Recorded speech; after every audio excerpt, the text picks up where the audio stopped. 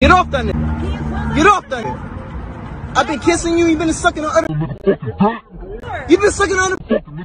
Just get off of him, Elizabeth. Michael, get up. What the fuck get him?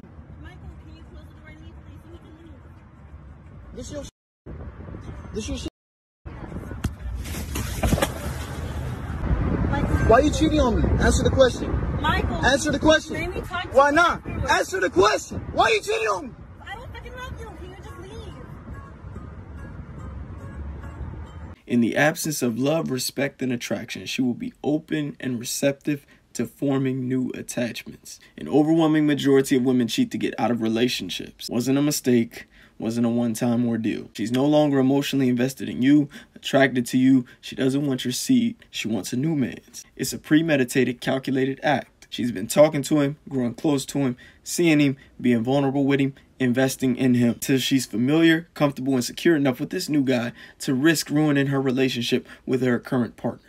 And they feel no remorse. Because love to a woman is a feeling. Euphoria, excitement, satisfaction, fulfillment. And once it's gone, she will seek that in a new man. Stop letting them lie to y'all when they say it can mean nothing when they do it too. Because it absolutely has to in order for them to risk their life and relationship, lie to you, deceive you, and gaslight you, and disrespect you, hurt you, and betray you for a new penis. To her, he was worth it.